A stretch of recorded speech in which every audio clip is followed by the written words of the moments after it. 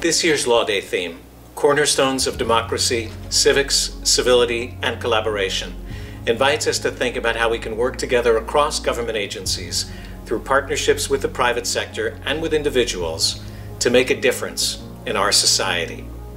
In New Jersey, we've long recognized that government works best when it operates in a collaborative way. The judiciary strives to do so in a number of areas. By working closely with the other two branches of government, as well as other interested parties, we've developed strategies to confront significant problems facing our society and help those most in need of assistance. Here are a few examples. Gun violence has taken a tragic toll on our communities and our schools. It presents a problem that can't be readily solved by a single government agency or group of people.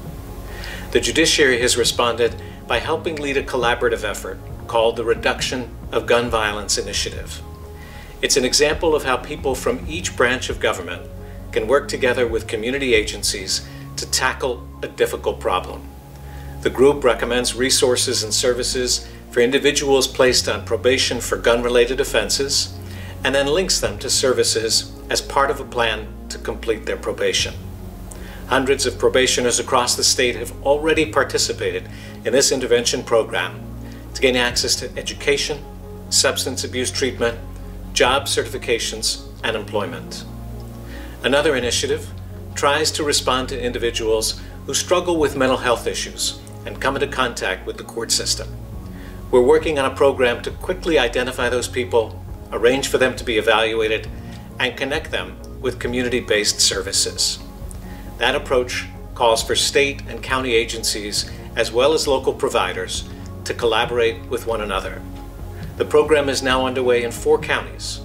It seeks to break the cycle of repeated arrests and prosecutions and instead enable people to get treatment and make better life choices. A third initiative, Judiciary Opportunities for Building Success, or JOBS, helps individuals in recovery court and others on probation get stable jobs with good benefits.